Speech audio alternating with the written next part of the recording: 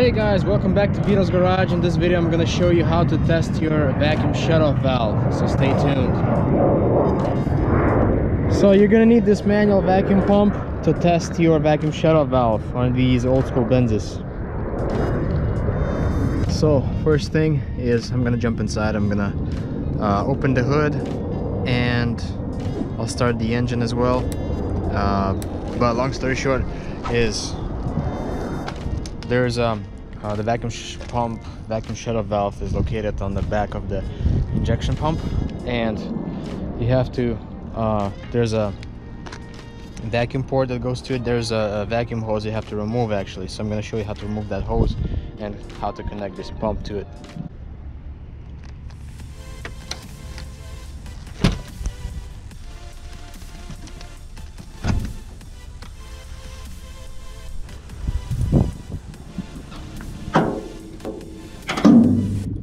So on this car it's so easy to get to.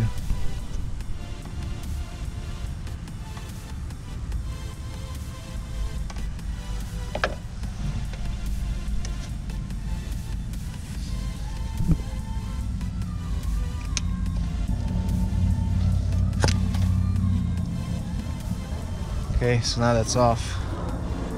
Grab this thing. Okay, so I'm not gonna pump it right now. I'm just gonna start the engine.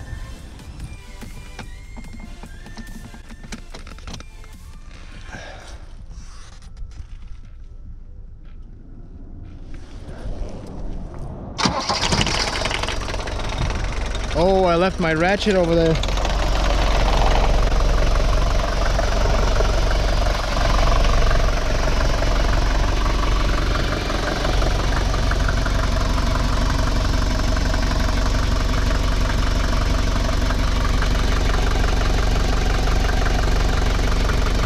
Now what you do, come here, and when you pump it, it has to stall out. Okay, so this stall out, you know your vacuum pump shutoff valve is working. Pretty easy test. Now grab that line, reconnect it.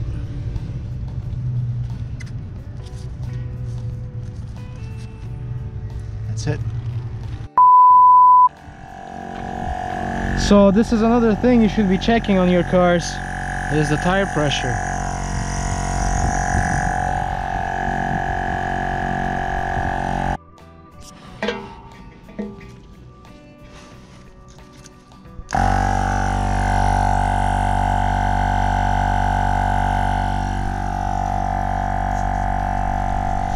I usually put like 35 psi to all the tires, front and rear.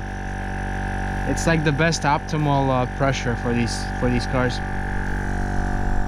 All right, another good thing would be to put diesel additive in your fuel tank.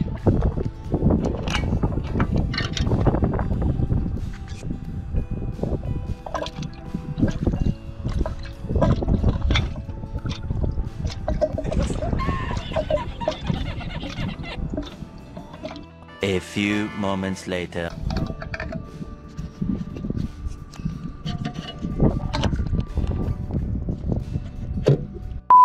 Alright guys, I'm going to show you how to check your battery voltage while the engine is running.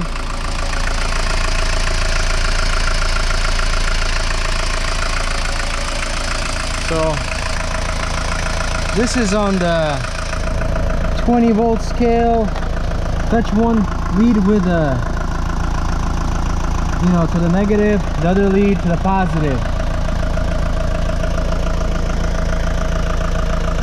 So that's your alternator voltage. The alternator is all good, it's charging. So that's good. That's how you check this bad boy.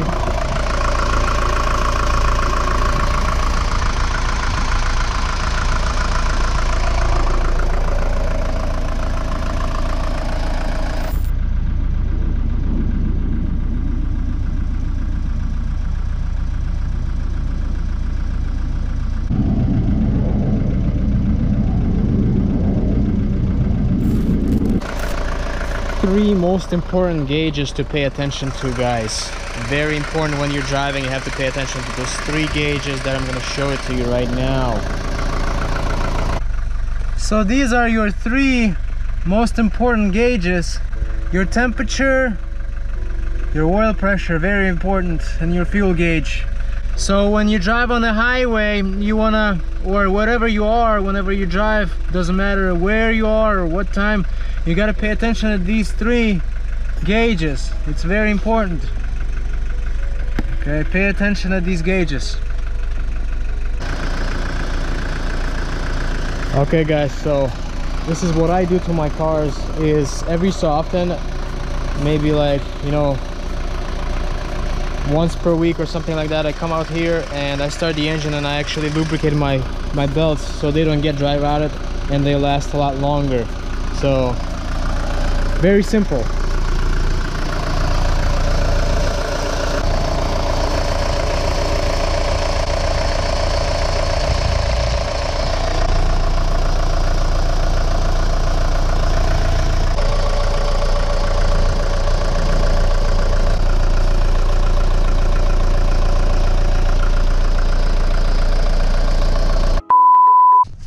Hey guys, welcome back to VITO'S Garage. Thanks for watching, thanks for supporting, thanks for all your likes, comments, subscriptions. It really means a lot. Thanks guys, thanks for saving old school Mercedes. It really makes me happy, you know, when other people actually text me, you know, saying, hey man, you know, I just saved this old school Mercedes from a junkyard. So hey man, big respect to you, you know, thank you. You actually made my day. So anyways, today I'm working on the cherry pie, and just wanted to show you really quick a really common problem on these cars, which is a battery tray, as all of you know. And rust under the battery tray. So this one is actually pretty bad. So let's go. I'm gonna show you, but it doesn't look too pretty, so I'm gonna have to actually do a lot of work on that. Yeah, let's go ahead. Here it is. So this is how the battery tray looks, and there's rust under the battery tray, and then this was under the battery as well. I'm assuming this is a cover for the positive post. Somebody left here probably back in 1992 or something.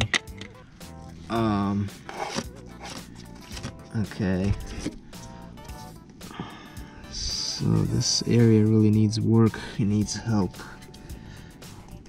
Battery tray is half gone. Just some flakes. You guys like flakes with the milk? Ooh, there's some flakes.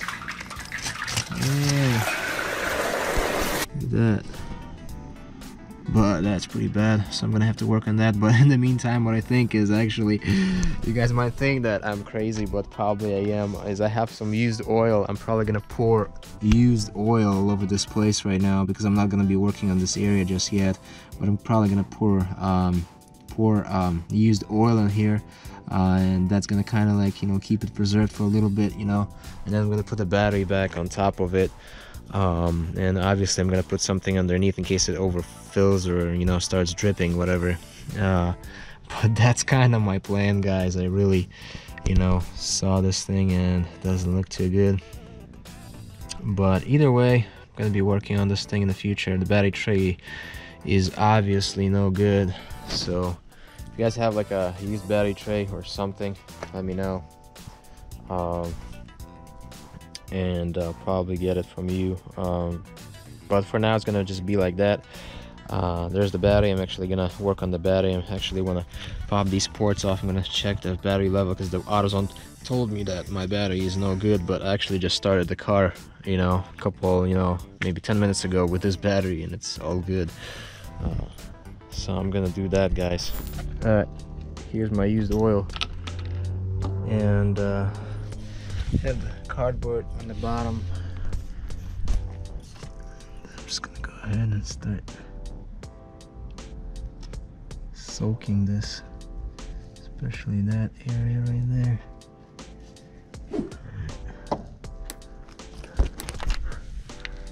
Start leaking over here, actually, so that leak.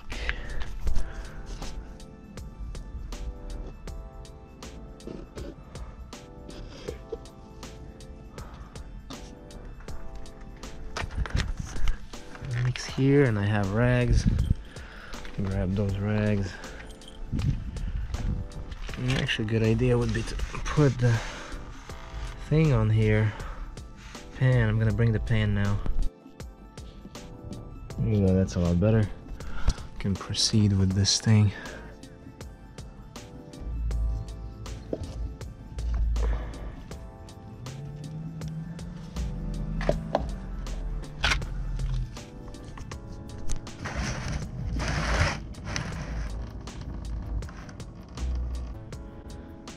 We'll actually preserve this a little bit, you know, stop some stuff. Let's pour some more. So used oil can be actually a good thing sometimes. What I was actually thinking is to grab like an empty spray bottle and pour used oil in it, and then use that as, you know, undercoating on your car.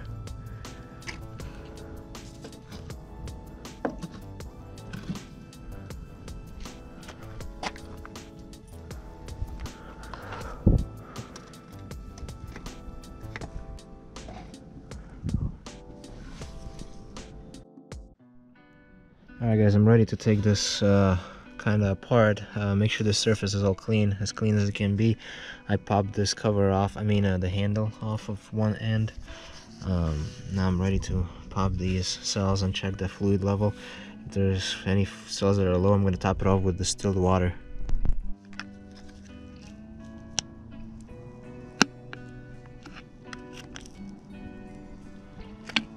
And levels appear to be good in this.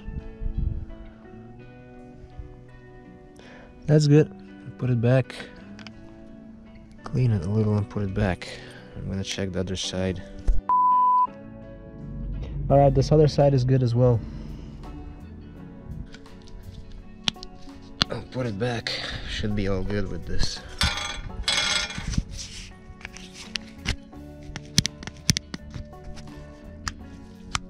There you go. Alright, and now I'm gonna check the area once again. Alright, it's good, soaked in. I'm gonna reconnect the battery.